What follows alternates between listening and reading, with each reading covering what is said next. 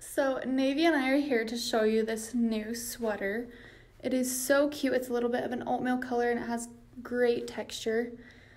It's super cute and you can wear it honestly with whatever. You could wear it with leggings, you could tuck it into a skirt, you could wear it with black jeans, regular jeans. I just threw it on with these jeans and these X-strap black heels, and they are one of my favorite sandals that will be perfect to transition to fall.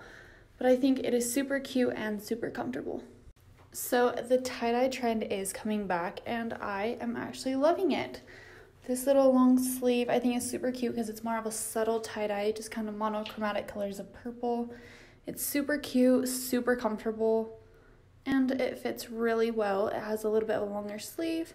It has a little bit of a band. And you can honestly just throw it on with leggings and a sneaker or even some cute jeans. But I really like this.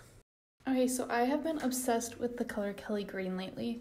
I think it's super fun and not a lot of people wear it, but I love this top with the cute little floral and the neck. This ties around to a bow. I don't know if you can see it.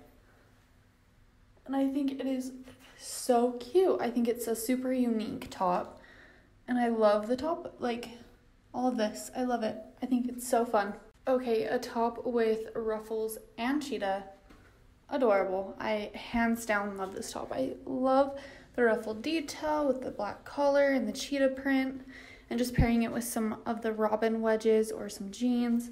I think it's adorable and classy, and it is one of my favorites. Okay, so I think this cargo vest is seriously so cute.